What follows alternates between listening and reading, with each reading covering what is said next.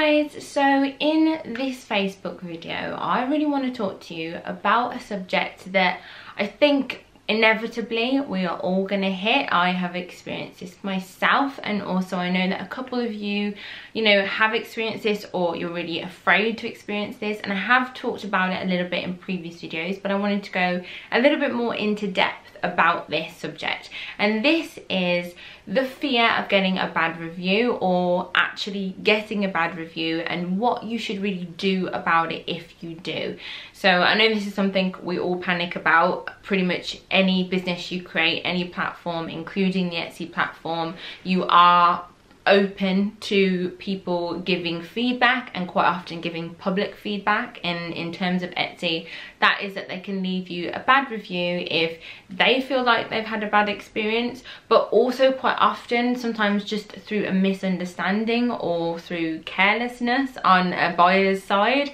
they decide to leave you a bad review, and sometimes there's nothing you can do about it, even though you have tried to do the best that you can. And I remember someone in the group who experienced this, and they just kind of reached out and just asked, like, what do I do in this occasion? And also, like, I've tried everything and this person's not really responding, and they just left me with a really rubbish review. So the first thing that I want to say is that, like, pretty much all online businesses, it happens to everyone. So I know that it can be really hurtful. I know you can feel so deflated when it happens, but it's one of those things that, like, it makes you stronger, because once you've experienced going through a bad review and you've come out the other side and you continue to build your business and continue to grow, it just kind of takes the sting away a little bit more, and you just feel a lot more like, okay, like that happened, I dealt with it as best as I could, and now I'm just going to keep moving forward. And that happens inside every business. So I just wanted to kind of reiterate that first thing. But the second thing that I want to say, also, it's a challenge to your customer service. And I will say that regardless of the outcome, so even if you do end up with a bad review, the only thing that you can really do in terms of customer service is do the best that you can and be proud of the customer service that you offered. Because sometimes you offer the best customer service there is, you go above and beyond for a customer, and they still just leave you with a bad review or don't change their review, and that's that. And I don't want that to ever discourage you from doing the best that you can in terms of customer service, because it really is about, and this is something that I have learned throughout all of my different online businesses and the hundreds and hundreds of sales that I have made, that when it comes to customer service, it's just about doing it for yourself, making sure that you feel like you have given the best customer service that you can, you've offered to help, you have performed the best that you can for somebody, and if they're not happy with it, you have a clear conscience, you did the best that you could. So that is one of the most important things. Always, no matter whether you have a difficult customer or an easy customer, offer the best customer service that you can. So when we're talking, for example, about art printables, you may have obviously quite a lot of people either struggle to download, well, not quite a lot of people to be honest, but a couple of people throughout my personal experience have said that they've struggled to download it, or they didn't realise that it was a certain type of print. For example, they thought that it was a physical print, even though it very clearly says a digital product on there. I've also had people who say that they don't like it. There's just so many, you have a couple of people, and again, I have sold lots and lots of art printables, and it's only happened a couple of times, a handful of times, but in all of those situations, I just try and offer the best customer service I can. Now, when I first started out, I think I was a lot more lenient on what I would refund somebody. So if somebody kind of said, oh, I didn't realize that it was a digital product, then I would feel like, even though Etsy has a section that literally says you don't need to refund digital products, I would feel like I don't want to get a bad review, so I would feel too pressured, and I would offer a refund. I know that happened to somebody in the group not long ago, and they felt like they needed to just go above and beyond and offer the refund and offer to help and everything like that. It's completely understandable when you're just starting out and you're trying to figure out what's acceptable to you, what you will and won't accept in terms of kind of a reason for somebody to refund, to give somebody a refund. Then you do make some choices that afterwards you go like, oh, that really irks me that I've given that person a refund. But I will say that if you are, you know, really struggling with that customer and you feel like you've done absolutely everything that you can and they're still not happy, and you just feel like, do you know what, I'm done with this customer, it's too much work. And I'm being really frank here because, you know, lots of times you don't see this talked about in the online world. You know, it's all about just offer the best customer service and you should automatically know how to deal with difficult customers. But it's time consuming, it's draining, it's frustrating, and sometimes you do hit a point where you're just like, do you know what, I'm just gonna refund you that because I want to move on from the issue. And that happens to lots of sellers, and again, you know, it's an option that you can take if you just want to hand somebody a refund. Now again, you can offer a refund, you can be the nicest person in the world, you can do the best customer service, you can help, you can send everything all over again, and you can still get a bad review. It's just the nature of the beast. And I will say that one thing especially I find particularly a bit more leniently on the Etsy platform rather than on some other platforms that I've sell on and I've sold on, is that buyers who are looking through customer reviews on Etsy in particular tend to be a lot more lenient with seeing 1 or 2 bad reviews in a shop, especially because Etsy gives you the option that I think it's at 3. I think if someone gives you 3 stars or below, you have the option to reply to them publicly if you want to. So you can reply underneath their review and you can just kind of explain the situation. And I will recommend that if somebody is saying something really negative when it comes to, you know, a review, and it's just something that you feel like is completely unjust and just is not justifiable whatsoever, then it may definitely be worth sitting down and writing a reply to that review. But if you do decide to do that, never put your heart into it. And what I mean by this is never go in with that passion of, well, you were like this and blah blah blah blah, because it's just, it doesn't look good on you at the end of the day. And the best replies I've found to reviews, especially like negative reviews where you can tell that the Etsy seller has literally done everything they can and has been as professional and friendly as possible, and it kind of makes the buyer look a little bit petty or just like they really didn't understand what was going on, is when a seller writes a reply to a review that is just professional, clear, concise, explains how they tried to help or resolve the situation, or that the issue was, you know, not something that they could personally help, but that they were always willing to help. And, you know, if that person still wants help, that they're willing and happy to help them resolve the issue. Is the ones where people literally scroll down, they might see a 1-star, 2-star, 3-star review,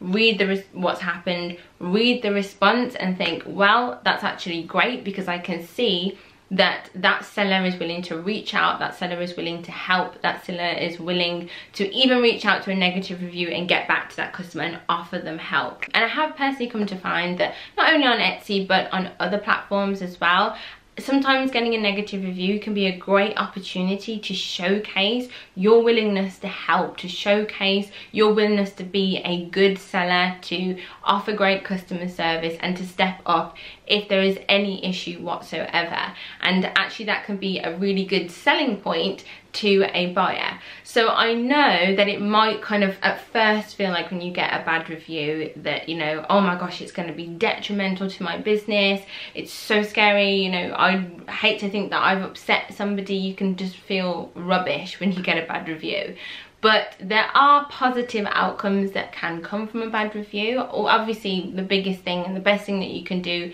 is kind of learn from it, whether that is to learn something that was something that you did wrong that you can correct, or whether to learn that, you know, sometimes you're going to get a customer that you just can't do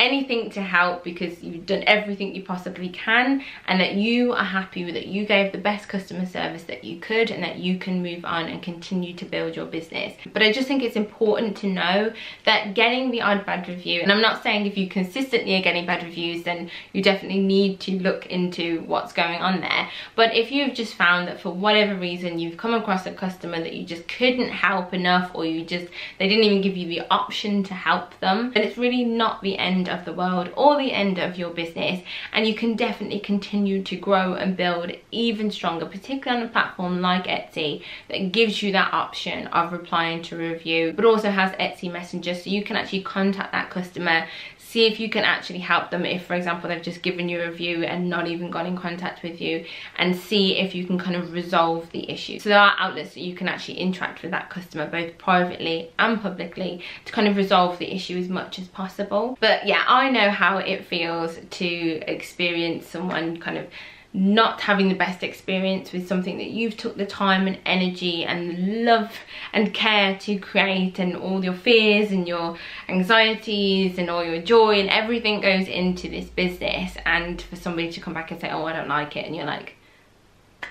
great, thank you, like you're not even giving me the option to correct it. And I know how that feels, I know how frustrating that can feel, but I just want you to know that it's truly not the end of your business or the end of the world, and it can be something that you can learn from, you can grow from, and you can improve your business on overall. And I just kind of wanted to share that because I know that the fear of getting negative reviews is something that we all have to deal with in the online world, and it can be quite a stop point when we are trying to build our businesses and we're just thinking, oh god, I have to do this, I have to do that because I don't want to get a negative review, especially sometimes when it pushes you too far to doing things for people. I have even in the past, not on the Etsy platform thankfully, but in another platform, I've had people try and threaten me with negative reviews, which is always nice, so that they can get something for free, and particularly with things like dropship products, will try and threaten me with negative reviews. I even had somebody who, bless them, I'll say, messaged me on a platform that I sold my dropship products on, and they'd received their dropship product, which was an art print, and they told me that it arrived defective. Well, that very rarely happens, but I'm happy to, you know, take a look. So I always ask, which is what Printful, the platform, asks you to do in order to get a refund from them, just to take a photo of the damage and just send that to me. And they took a photo and they sent it to me, and they had quite clearly used, I don't know what you'd call it, like something on your phone, like Word or something, like Paint or something, to kind of create a line across the image that was supposed to look like it was a line that was drawn on the art print. But they had messed up, because if you just zoomed in a little bit closer, you would see that the line actually started off of the print and started on the carpet where they'd laid the art print down, and they kind of obviously just like swiped a line across it and were trying to make out like that was actually on the print, when it very clearly was not on the print. And in that terms and in that occasion, I did stand up for myself, and it was very obvious, and I just literally said, like, obviously luckily the platform that I was on, I could reach out to the actual platform itself, and I did say that unfortunately that is very clearly doctored, and I will be sending it to the platform for them to sort out. And I did that, and I never heard from them again, and they didn't leave any bad reviews or anything like that. So you will always get the odd bad apple who, you know, is out to either not really care that they're doing something to somebody's business, even though you've tried to help them and you've tried to be the kindest that you can, and then you will get some people who are deliberately trying to steal things and take things, and that's just the darker side of the online world. But for the majority of time, and for the most experience that I've had through the thousands of products that I have sold so far, I have had such a lovely experience with so many wonderful people who really love the products, appreciate the things that I've created, and you know, are enjoying them, and they're either giving them entertainment or help or, you know, decoration for their home. And that's a really, really wonderful thing, and you should never let those few people who do either not care or who are out to do not the nicest things in the online world affect your willingness and your energy to look out and look after those people who really have got the best intentions of buying your products and enjoying the things that you create. So yeah, I hope this video helps a little bit with that. So if it's a bit lengthy, I shall try and cut this down in the edit. But yeah, I shall see you in the next video, guys. And definitely let me know if you've had any experiences with kind of maybe getting negative reviews or a bit of difficult customers, and how you decided to deal with it, because I think that can help other people who maybe are worried about that experience see that it's not the end of the world when it comes to their business, if they have to just deal with a bit of difficult customers or the odd negative review. So I'll see you in the next video, guys. Bye.